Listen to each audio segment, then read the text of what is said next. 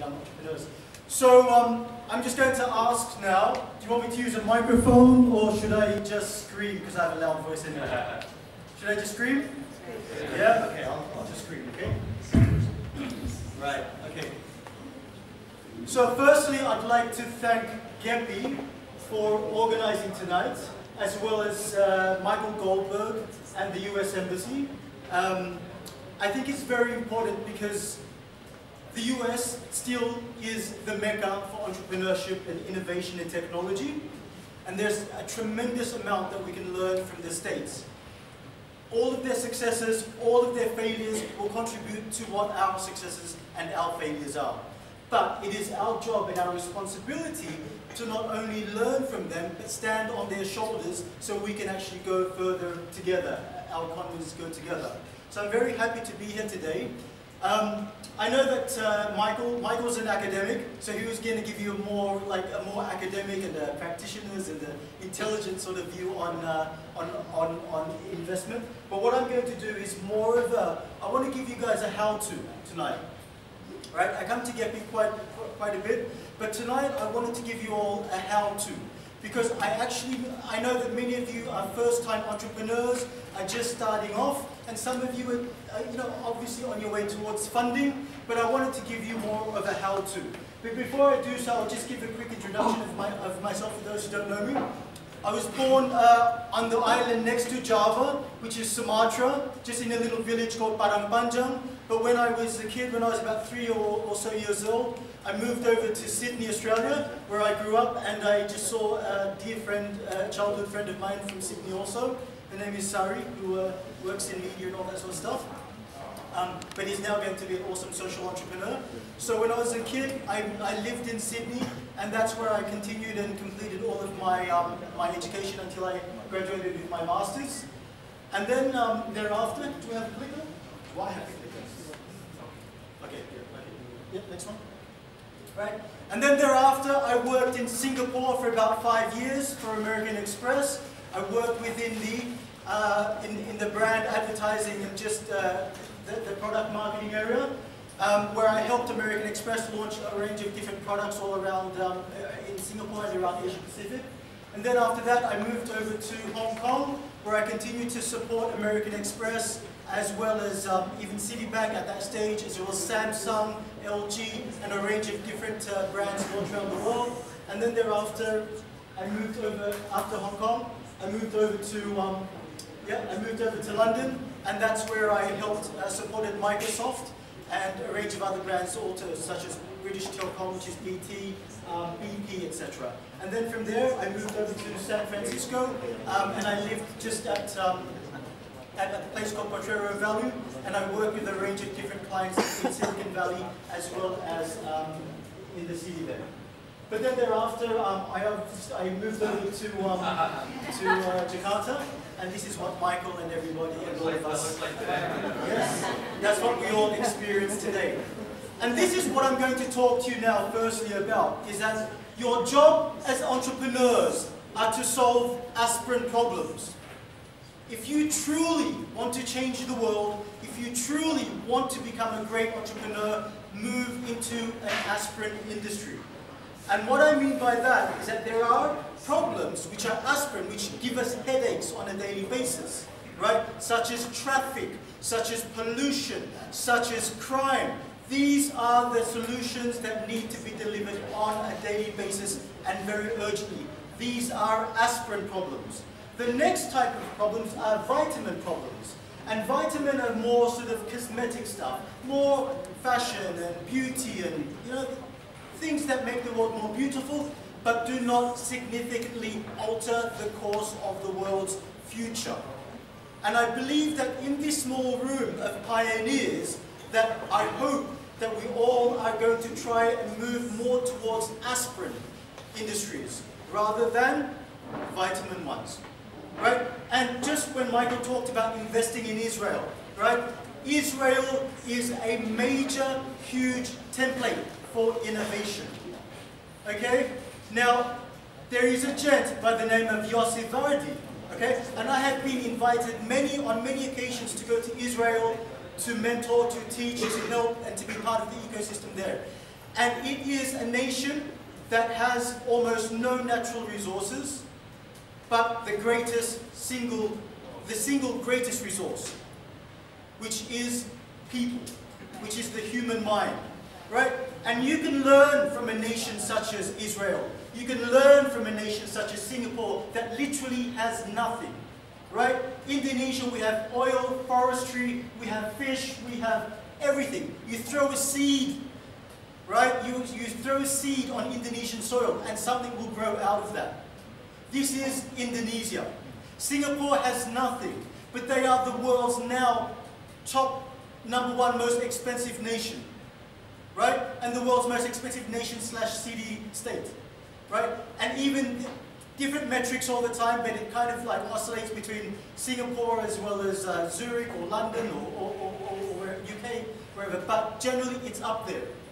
Its GDP, Singapore's GDP, has bolstered from US $3,000 50 years ago to US $83,000 today. A huge increase in GDP per capita. What do we have to show for ourselves? Right? And this is why we've invited Michael to come here today, and this is why we partner. And this is why GEPI was established also. To ensure that we are ahead of the curve, that we are no longer behind the curve, that we are not on the curve, but we are ahead of the curve, and on the crest of innovation, and on the crest of global change. So, I also, just as a side note also, I am a part of the Think School of Creative Leadership in Amsterdam. So I fly back and forth between Jakarta, through to London and to Amsterdam, and I work with a range of different amazing people all around the world. Right? From royalty through to CEOs, through to leaders, and we go there and we work on ways to change the world. Everything from Internet of Things through to smart cities and smart nations, all these different ways that we can improve the world. Right, the first thing that I really want to do today is break some myths about venture capital and investment. Okay? There is this myth that all venture capitalists are tremendously wealthy, right? That they ride around in the most expensive Rolls Royces and Mercedes-Benz, etc. And everybody in the venture capital industry is extraordinarily wealthy and powerful. Myth. Okay? They are not. Many of them. Most in Indonesia are actually struggling. Many from Indonesia are actually, this is their first job that they've leapt into the industry of investment or venture capital. They sometimes only earn about 5 million per month, or 6 million or 8 million per month, right? Or 10 million, 20 million rupiahs per month, right? So they're not earning a lot of money, many of them. They work for funds and limited partners, etc. So do not meet a venture capitalist and assume that they are assume that they are Goliath and you are David. So the first thing I want to teach you is that when you meet a venture capitalist, you are on equal footing. Do not assume the position of victim. Do not even assume the position of victor. Assume the position of equal partner with a venture capitalist or somebody who works within the area of VCing or angel investment. Right? Also, there is another myth that the VC world, the venture capital world, has so tremendously profited from innovation and from all these great successes. That's not true. VCing has not even broken even yet. The world of VCing has not even broken even yet. Right? So there are so many investments out there that you hear, like the Apples of the world that Michael was mentioning. All these other big companies, yeah. For some of those VCs, they've made a huge ton of money. But every single day, right, there is some new VC popping up and another VC that's collapsing and that's died. It's not an industry that has broken even yet. It is your job to help that VC break even, and not break even, but actually profit. Okay? Next one. Right. When you meet a VC, and Michael asked you all a very important question, who's doing this full time? Right? How many of you raise your hands? I didn't see many. Now that is the first cause for concern when you talk to an investor. When you talk to an investor and they get even an inkling from you, right, that you are doing this part-time, that this is your nice-to-have job on the side, you are not interesting and you are certainly not investable. There is a huge gap between building a startup that is interesting versus a startup that is investable. When you are interesting, you're okay, you're quirky, you're fun. But when you are investable, you are going to change the world. I believe, or we believe, you're going to change the world. You're going to make a huge impact.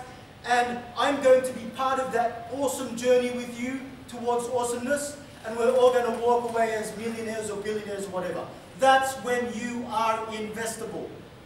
Huge gap between interesting to investable. Your job is to make sure that you are investable.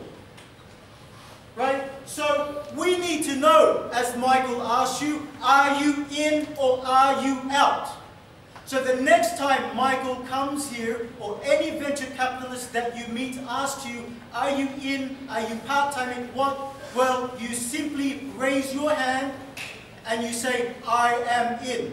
I am in this. And this is a problem for Indonesians. We are the worst people in the world when it comes to this. We do not know how to say no to something that does not mesh or align to our dreams and goals. We say yes to everything. That's true, right? Your friend has a business, it's a restaurant.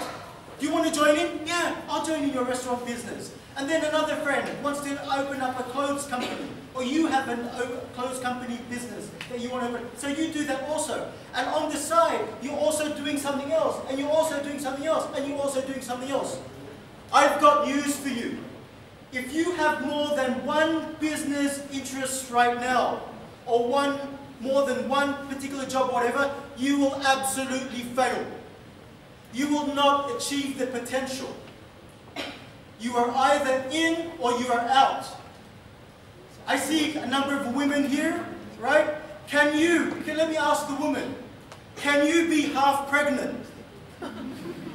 Is it possible to be half pregnant? I'm half pregnant. No, you're either pregnant or you're not. And that's the thing about being all in. It firstly gives the investor confidence that you are going to use her or his money wisely to advance and accelerate. Right? So, no more, because if you are working 5% there, 10% there, 20% there, whatever, that's the maximum potential that you will achieve. I will ask you a question now about focus. What do you know Mark Zuckerberg for? What do you know Bill Gates for? That's it. If you want to leave a legacy in this world, leave just one legacy in this world. What do you know Steve Jobs for? What do you know Steve Wozniak for? Pick one, do it. Go for it, 100% all in. Okay?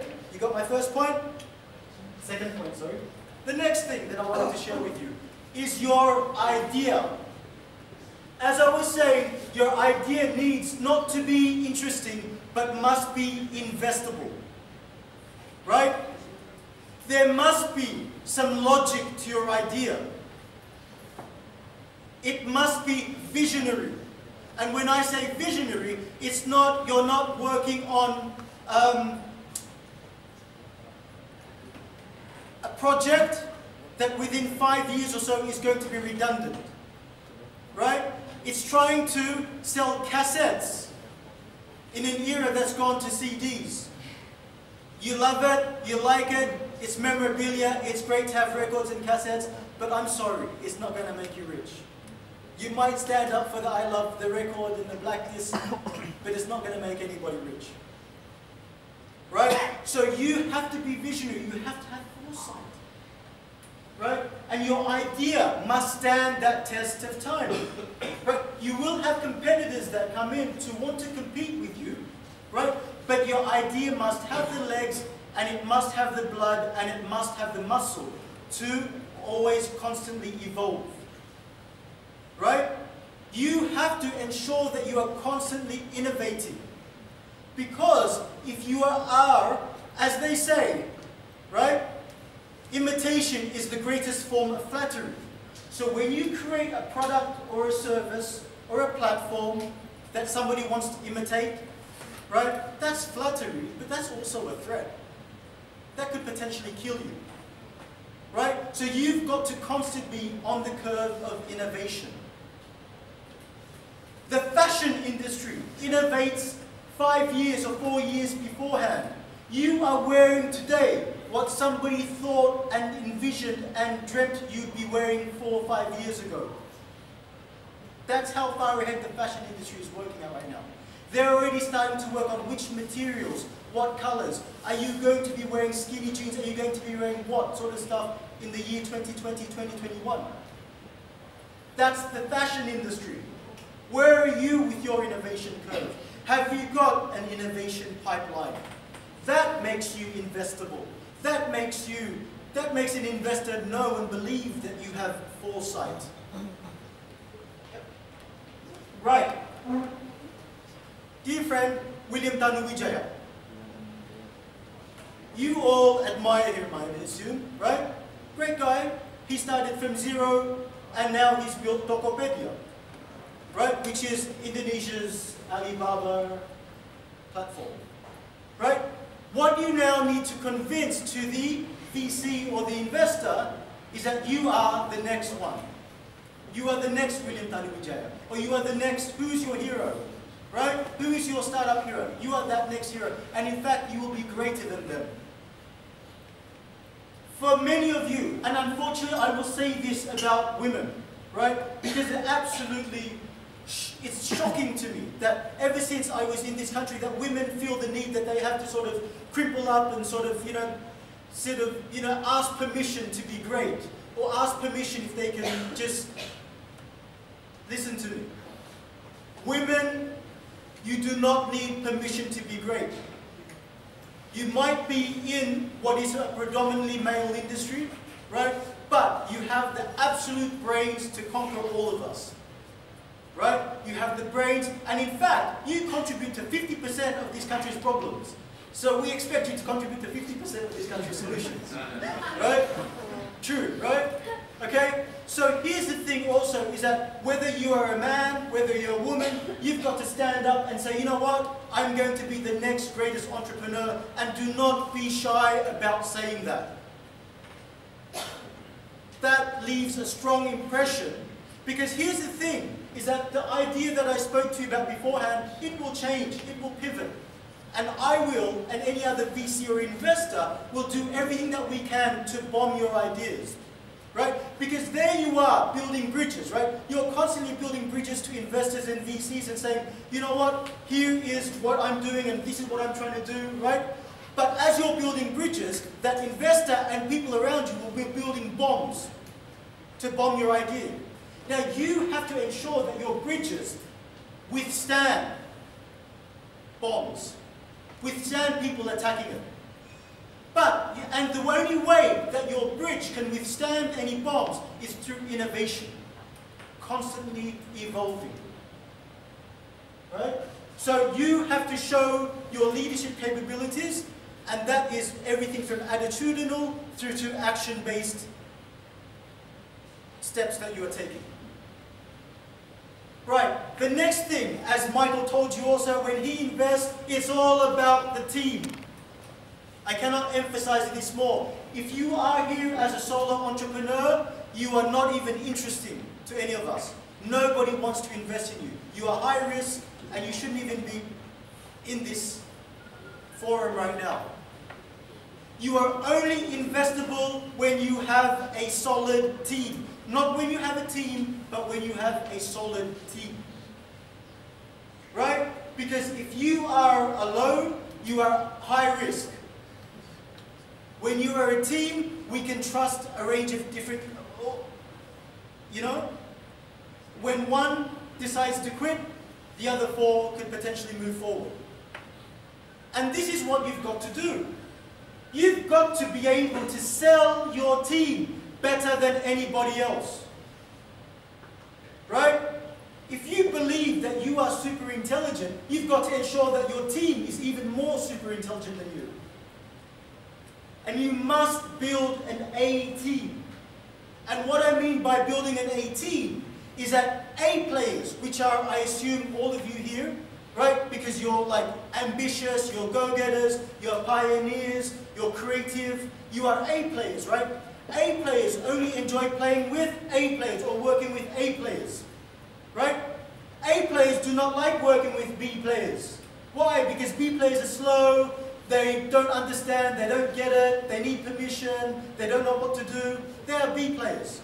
Now, when you get a B player to work with you, B players actually get really scared of working with A players. They get quite nervous, or they get intimidated, or they don't perform properly. And the only worst thing about B players working with A players is that they don't work well with B players. Because then they get into competition mode with B players.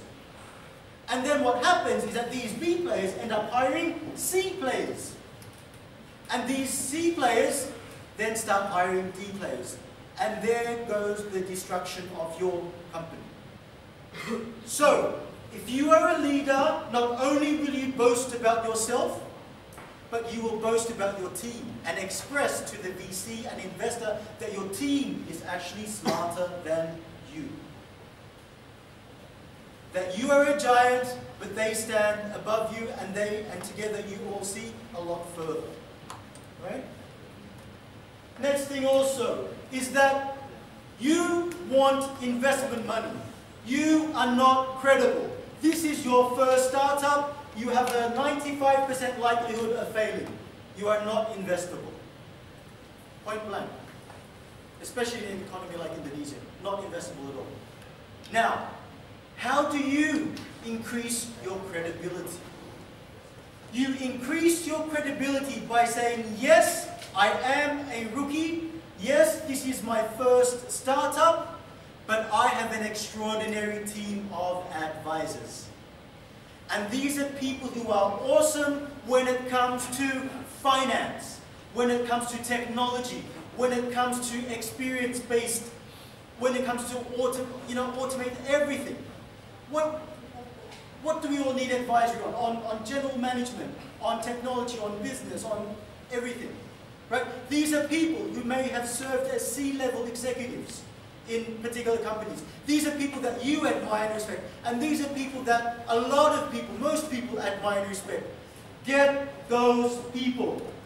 Build an advisory team. Yes, you will have to give them some equity, but it's better to give them equity than to you to not have anything and not be investable. So find the entrepreneurs and the CEOs that you love and admire and respect and say, please beg them, come on my advisory board. Because imagine if you met an investor and then you said to that investor, yeah, this is me, this is my first startup, this is my idea, this is my goal, this is my tremendous team, but hey, look at my advisory board. I've got the professor of this advising us on that. I've got Michael here doing, I've got all these amazing and tremendous people supporting me. You are suddenly investable. So think about that. Network and get there. Get to the most important people in the entrepreneurial and the business ecosystem and get them to advise you. And not only is it a title for them to advise you, but it is their responsibility to advise and mentor you. Yeah? Now, here's the thing, is that, let's sort this out. I know Michael asked you guys before, asked everybody before, well, what are the other reasons why venture capitalists, invest in you, right? Because of the future, you're aligned to their philosophies, etc., right? Okay, let's get this straight, right? There are no Mother Teresa's probably here, right? She's an extraordinary woman, right? She's had an extraordinary legacy. There are probably no Mother Teresa's here. Yes, I know some of you want to solve the problems of poverty, social, all these issues, but here's the point where I tell you now, right? Do not be right? A dog. Do not be a wolf dressed as a cat, right? You are what you are. Do not present yourself as a social entrepreneurial pursuit if you are a for-profit pursuit, right? A lot of entrepreneurs, they position themselves as being for the base of the pyramid, for people who are at the bottom, like for people in poverty or people wherever, right? If that's not your part of your mission, if that's not part of your goal, then don't dress yourself as that, right? And certainly, there are particular impact investors that are interested in investing in social entrepreneurs, right? But then there are, for-profit or venture capitalists that have no interest in supporting, if you solve a huge problem, that's a big enough change in the world that they don't need to see that you're supporting the base of the pyramid. But you've got to pick your stance. Which is it? Are you a social entrepreneur or are you an entrepreneur? Be clear and be firm with that from the start.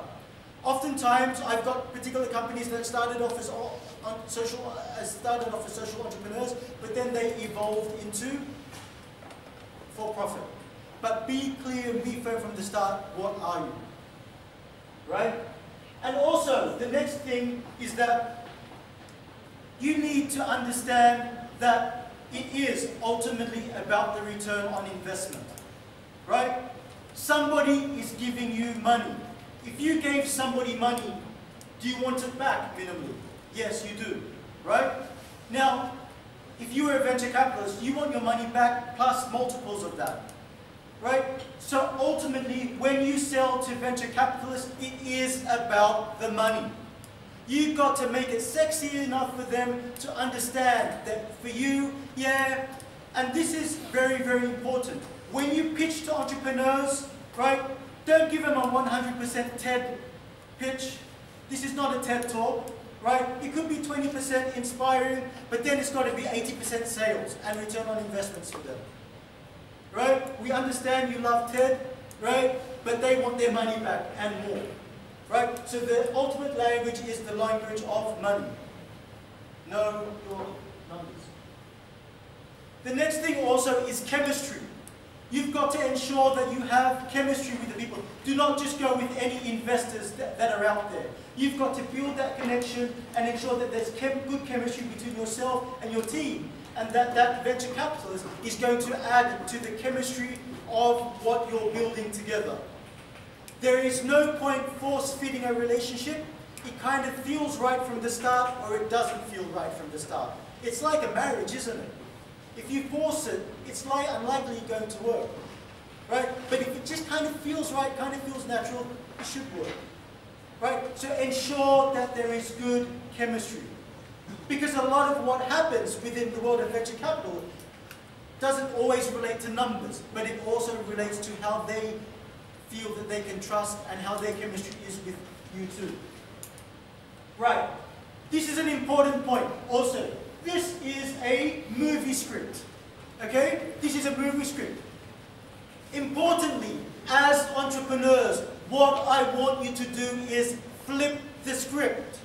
Okay? The script tells you that this is the plot, this is the story, and this is the hierarchy of everything. I want you all to flip the script. Right? And when you speak to entrepreneurs, right, as I was saying before, do not assume the position of a beggar.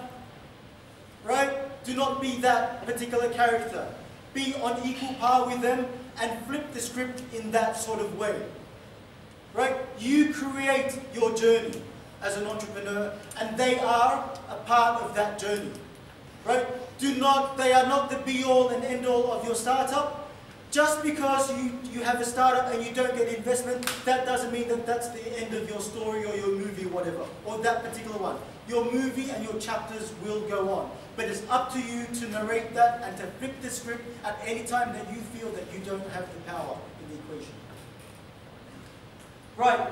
Next thing also very important. Before you speak to any investors, sort out your social media, please. Right? How many times have I spoken to entrepreneurs or people, whatever, and then due diligence and all these different things are happening, and all of a sudden you check out their social media and they're saying a really horrible thing about somebody. or they're swearing, right? Or they look like they're just, like, some of the tweets that I read are like, okay, completely will never invest in that human being. Right? So here's the thing, sort out your social media. Right? Nobody cares what you ate for lunch yesterday, I promise you, nobody cares. Not even your great-great-great-grandchildren, nobody cares. If you want to become entrepreneurs, sort out what is your area of expertise, what is your area of passion, and tweet about that. Be the expert when it comes to the environment. Be the expert when it comes to traffic. Be the expert when it comes to fashion. Whatever you want to become, be the expert at that. Sort out your social media. Nobody cares if you're having a fight or an argument with a particular person. If you're going to make that public, right, you're going to make your issues with that venture capitalist or whoever public also. Clean your social media, people, because it is your mirror to the world. And you create your social media. Next thing also is that start early. You can never be early when it comes to mingling and talking and starting to try to raise funds. You do not want to raise funds at the 11th hour, at 11:59 when you can't pay people's salaries or when you have some sort of debt or rent or whatever to pay. Right? Start early and start talking to people and start seeding in that you need money, and this is the particular level of investment that you need. The more people, the more relevant people that you communicate that to, the faster you can get seeded or funded. Start early. Early is never early enough. Next thing also, and I've only got a few more to go, right, is do your research. Right? Do your research. Do not go out there and start calling everybody and no, do your research first. Understand what truly is your startup. Who truly are your competitors? What truly is your unique selling proposition? What true value are you bringing to the world? If you tell me now, if I'm a VC, right, and if I ask you now, who are your competitors?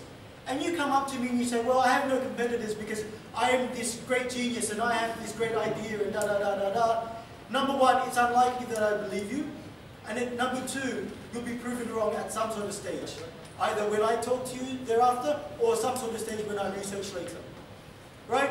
And then you become high risk because it means that your startup is not validated. Nobody wants to get into your area. Right? So do your research. Understand what is your industry. What are you doing now? Right? And this is something that Indonesians don't do, because here's a problem that we have as Indonesians. When you and I have a business idea, the first thing that we do is that we talk about it, we say yes to the business idea, and then all of a sudden, we've got a logo. And then all of a sudden, we've got a website. That's the Indonesian failure story, because that's how it's all done. But you haven't built the bones of that. You haven't built the DNA of that company. You haven't built that startup. Right? You have not gone through the sensing process, the harvesting process, the visioning process, the prototyping process. You've gone from idea to logo to website. How come we got no customers? Next thing also, networking is very, very vital. If you're an introvert or if you're an extrovert, you've got to get out there. Get out there and network. Right? Investment is a people business. Right? At some sort of stage, I'm sure that the world of investments will become automated somehow. Right? Technology will deem us redundant. Right? But here's the thing, is that investment today is a people business. You've got to have strong EQ. Everybody talks about having a great idea, having great numbers, but if you do not have EQ as an entrepreneur, which is emotional intelligence, you're not going to survive or thrive in the world of business. You see somebody like Richard Branson, okay? He was dyslexic. He didn't go to university. He didn't, like, he had a lot of issues just with academia. But he's got great EQ. He knows how to deal with people. He knows how to talk. He knows how to inspire. If you don't have EQ, if you don't know how to network, if you don't like networking, you shouldn't be here. Get out there, talk to people, learn how to talk to people. Also, cast a net out wide. right? When you want money or you want investment, start to research. Understand the universe of investment. Who invested in Tokopedia? Who invested in Bukalapak? Who invested in who invested in all of these different companies, whether they're at whatever stage right now? Understand. Cast your net out wide. Don't be so narrow in your search. Find out who done this. Don't only search for local investors in Jakarta or Bandung or whatever. Search across ASEAN. Understand that there are incubators that are happening in Malaysia, in Thailand, in Turkey, in the Philippines, wherever. You are an entrepreneur. You are here to solve global problems. Right? And there could be global investors out there. So cast your net out wide. But then, after you cast your net out wide, hand them more minutes to answer. Are you guys okay learning tonight? Yeah? Okay. After you cast your net out wide, then you zoom in. Yeah? Yeah? Then after that, you zoom in. Right? And when you zoom in, then you start to focus. If you have an IoT, which is an Internet of Things company, you then focus on those sorts of investors. If you have a company, if you have investors that are interested in virtual reality, then you focus on them. If you have investors that have a particular philosophy about e-commerce, then you start to focus on them. Right? So after casting your net out wide, then you start to focus. Right? On who are your most likely investors. Right? Also, understand the language. Learn the lingo. What does it mean? What does angel investment mean? What does Series A, Series B mean? What's a convertible note? What is IPO? What are all these different things? Learn the lingo.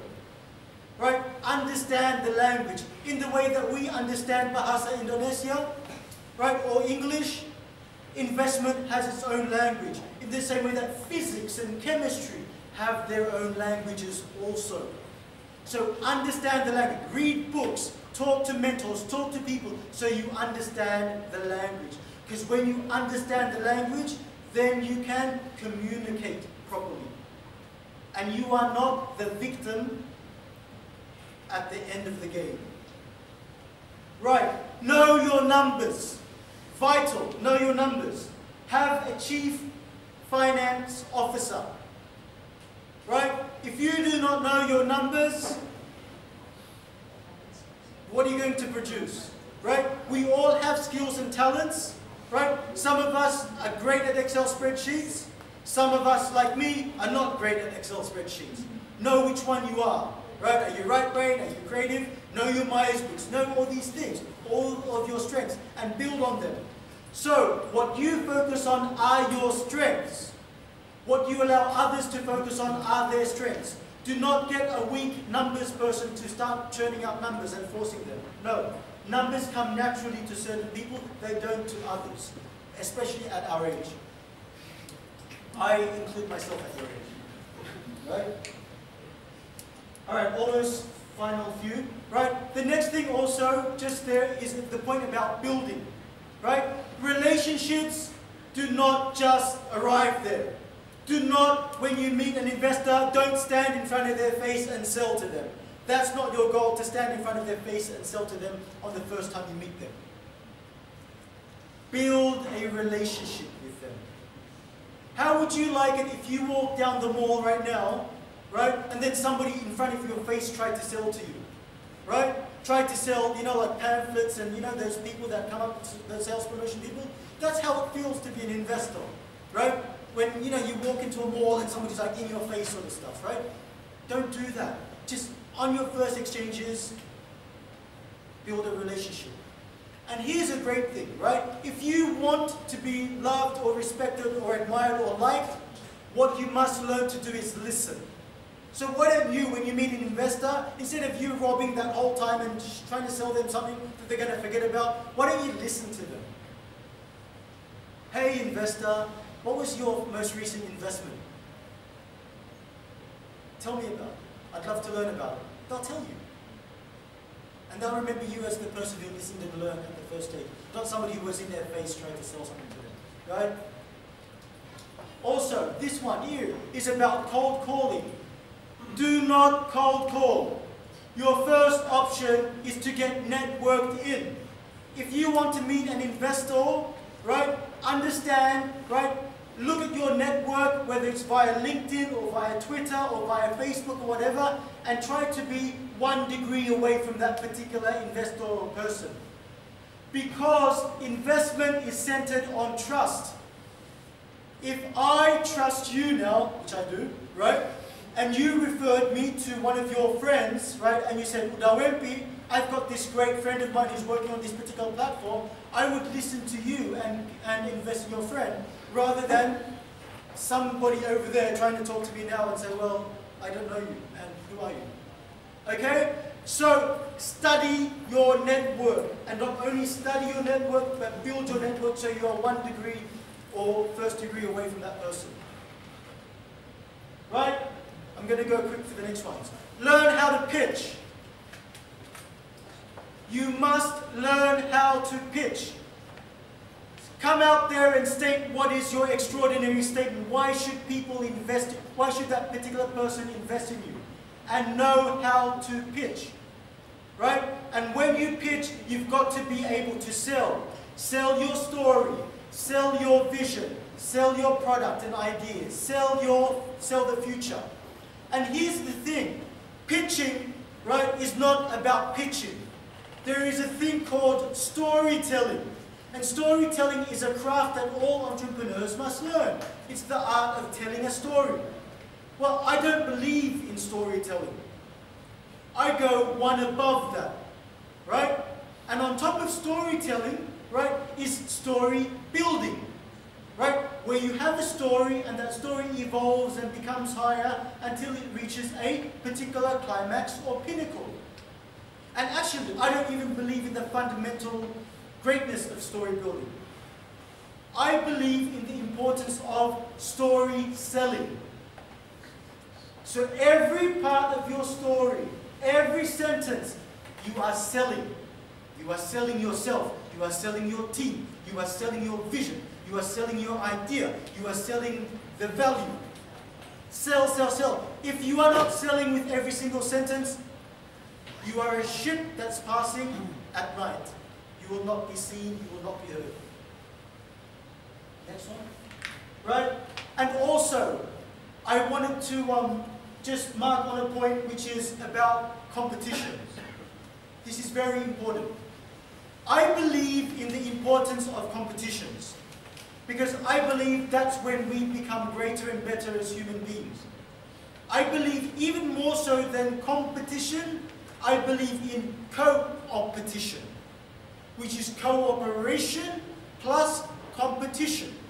We cooperate and partner with people, but we also compete to become better.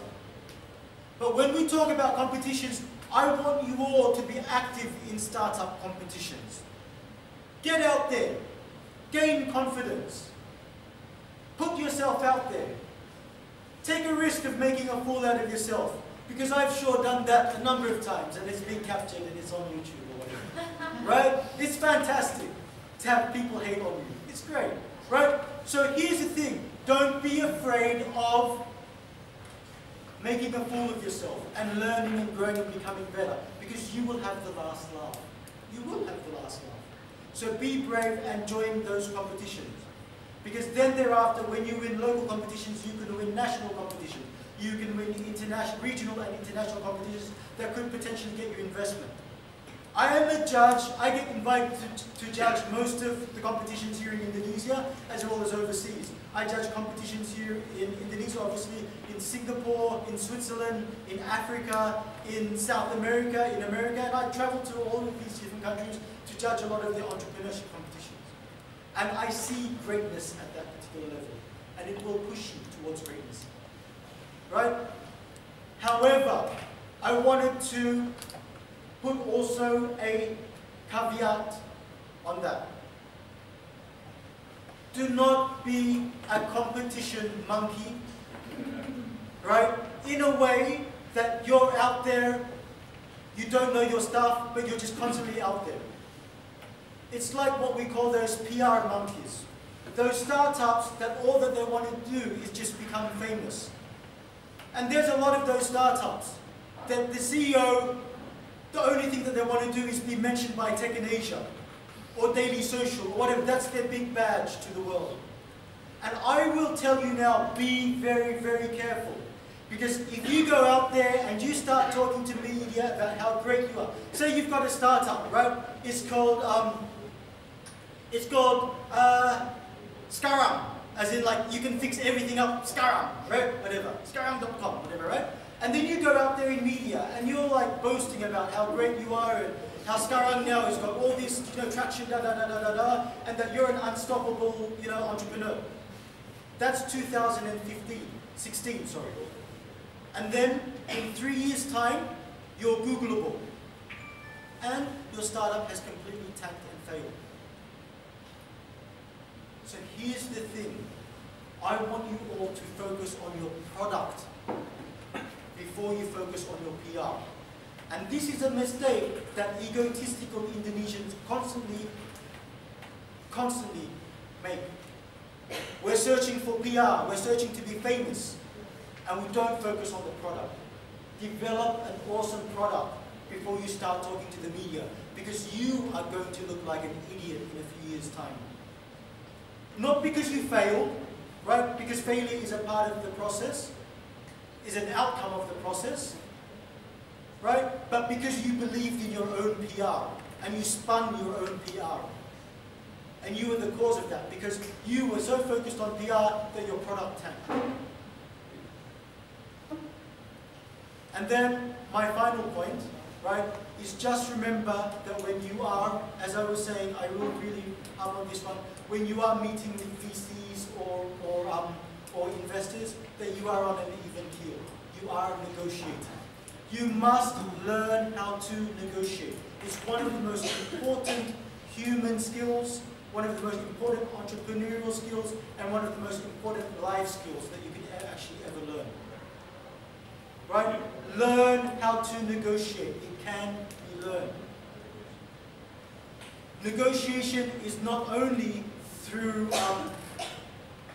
like numbers and through logics and through rationale, but it is through emotion also. It is through how you sell the story. Right? It is also, when it comes to negotiation, body language also plays an important part of that. And if investors see that you have a high propensity to always say yes, yes, yes, yes, yes to them all the time, they will think that you are a pushover. So when an investor sends you a contract, don't just blindly say yes to everything. Have a look at that. Push back on certain things. Have insight, have input, and want to negotiate. Right? Do I have a final? Can you check just the last one? And just, yeah, actually the final point is that it is a bumpy road for all of us. Not just for you, but for me and for Michael, for all of us. Whether you're an entrepreneur, whether you're a VC, it is a road that goes up and down. Be prepared for that journey, right? Because actually my final slide is that this is what I want you to become, a cockroach. Okay? I want you to all become a cockroach.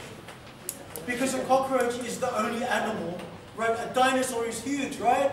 Dinosaurs are huge. All these animals are huge.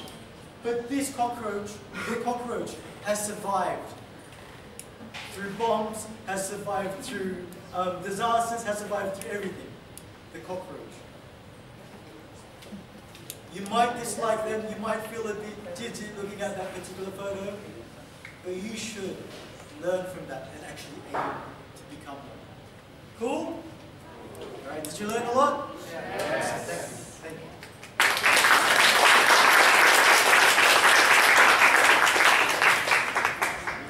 Do you have any questions? Yeah, sure. Do you want to go first? Give me a second. Cool. I'm interested in your advice on finding a mentor. Yes. What is your best advice for us as the founder, entrepreneur, who invite, if we have someone who is as our target as to become our mentor, maybe the CEO, yeah. He's very busy enough, or he's very high level and very senior. What is the best way to negotiate so they can join us to be our mentor. Yeah, absolutely. That's a really great and very, very important question to ask. It's a great first question. Thank you. What was your name? William from Del Mar. Okay, thank you, William. Thank you. Great question. Okay. Firstly, mentorship. There is nothing, almost nothing greater or more important than I believe in for your success than mentorship. Let's talk about the world's greatest football players, or soccer as Americans call them. Soccer. Don't get that, but yes, it's called soccer, right? It's called football, okay? Now, right, we have Lionel Messi, we have Ronaldo, we have David Beckham. They became great at the age of, in their teens and in their 20s and in their 30s, because they had mentors and coaches from a very, very young age. From when they were 2 years old, 3 years old, 4 years old, 5 years old, they had mentors. Other than their parents, they had their mentors and their coaches. How many of you now, at the age of 20 or 25, 30, 35, can actually say that you have a true and honest mentor? How many of you can say that? That's poor. That's terrible. And this is probably a strong reason why we don't have any Mark Zuckerbergs in this room. You need a mentor. If it worked for Ronaldo and Messi and all these athletes that peak when they're 18 or 20 or 22, you're going to need it now. How do you convince a person to become your mentor? Firstly, find people, a person that you admire, that is reputed, that is credible, and approach them and say, Bapa, I would love for you to become my mentor.